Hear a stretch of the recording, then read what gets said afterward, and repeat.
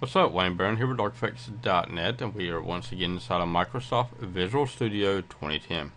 And this is lesson 7 of our ASP.NET, VB.NET lessons. And this one right here is going to be retrieving the data that we have inserted on lesson 5 into our database. We're going to retrieve that database from our SQL Server.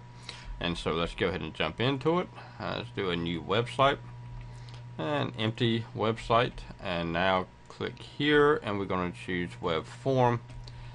Come down here and do a split, and we don't really need the form, so we're going to go ahead and get rid of that. Okay, now let's see. The first thing that we want to do is that we want to come about right up in here. Let's go ahead and do our open and closing brackets.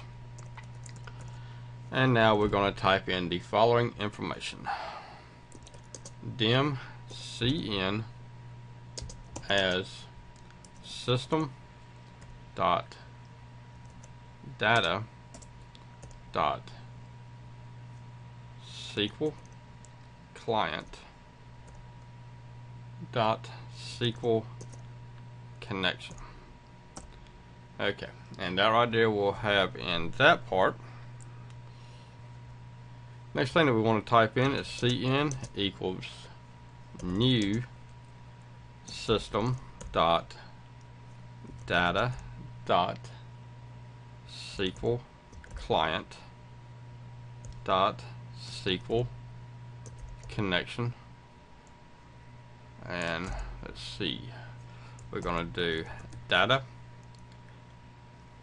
source equals, oops, let's get rid of that double quote there, and we're going to type in cars crisis backslash cars 2005 equals, I'm at semicolon, database equals my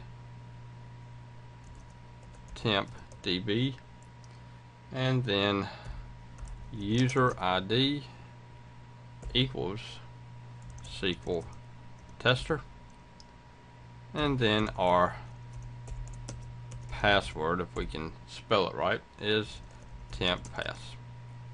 And then that will be it. Okay, so we got our data source, which is our server name, our instance name, our database name, our ID or user ID, and then our password. So now let's do cn.open, and let's go down to, let's type in dim, and it's going to be string cs, and then as string, and let's see, equals username.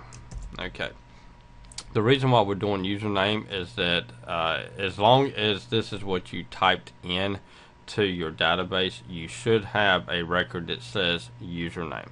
Either way, if you type in the excuse me, the username field of whatever record that you typed in our case we've got either username or username2, and so if we type in username2, then we will get the password2 as our resulting records back. And so we're going to do that one right there. Then we're going to do dim get user as new system dot data dot SQL client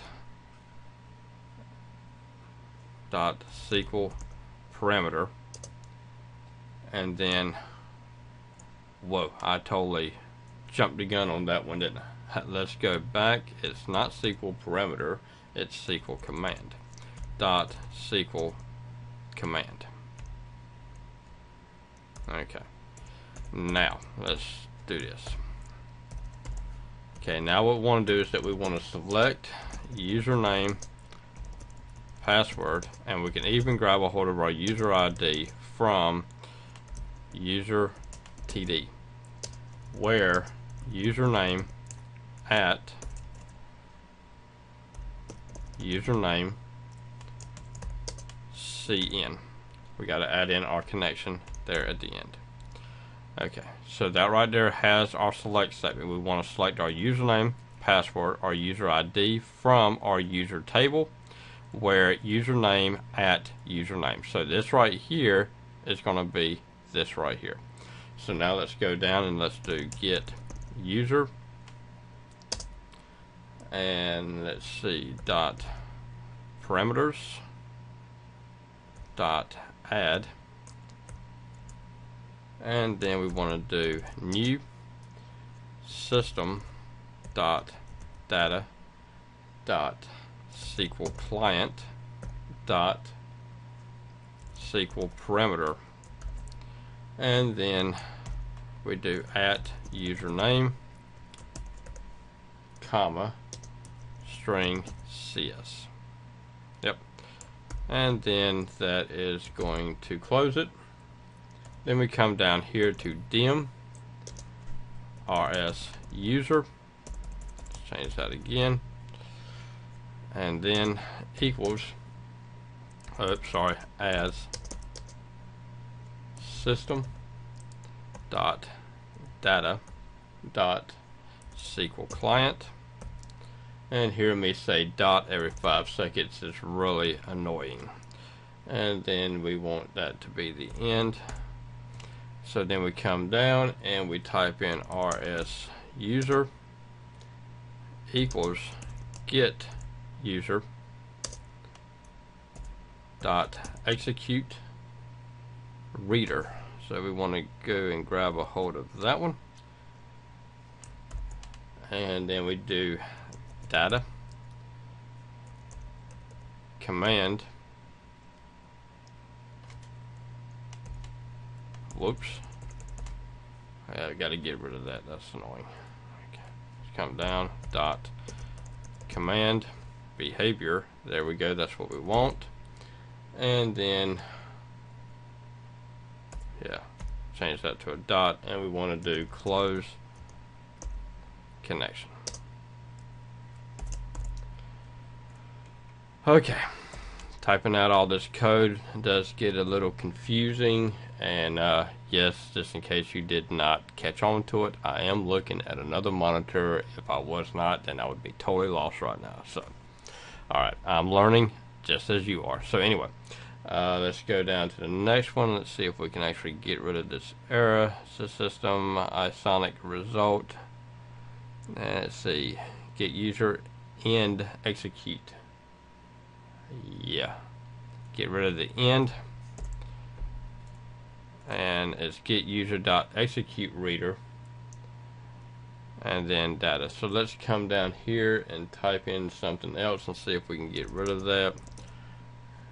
If rs user dot has rows, then yeah, everything's sort of messing up here. While rs user dot read, okay, now we definitely got a problem here, so I will be right back. Okay, found the problem right here where it says SQL data adapter. Whenever that little hint pops up, like this right here, dot SQL, I mean, we can see it here, but whenever that other, like, see this hint right here, whenever that hint gets in our way, it's hard to see. It's actually supposed to be SQL data reader, and then that right there gets rid of our error. So now let's take our this information right here, and we're going to bring that up to there, and then we're going to have our closing. Okay, so now what we want to do is that we want to create our variables. So let's go ahead and do dim and get un as string equals rs user username. Okay, so now let's copy this and paste it and do pw and change this to password. We can also come down here and do get ID, and then change this to UID. So now the only thing that we've got to do is we just got to choose these variables right here and add them to our code. So let's say this is your username, this is your password, this is your ID. And so we would come here, get rid of that.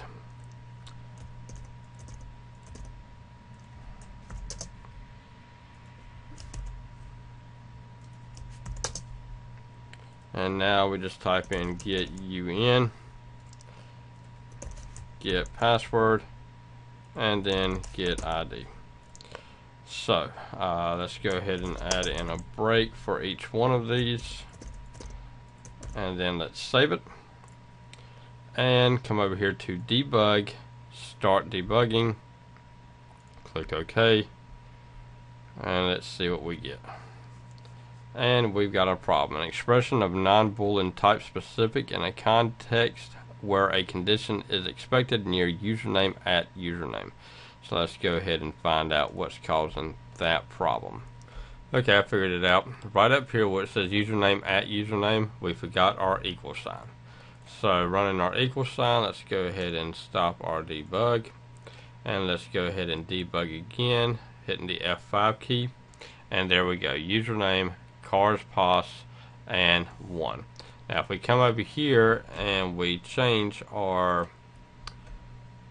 to username number 2, and then we come over and reload our page, we get the records from our second user. So that is how we read records from SQL Server Database within a VB.NET application. Alright, Wayne Barron here with ArchFix.net. I hope y'all enjoyed it. Have a good one. Bye-bye.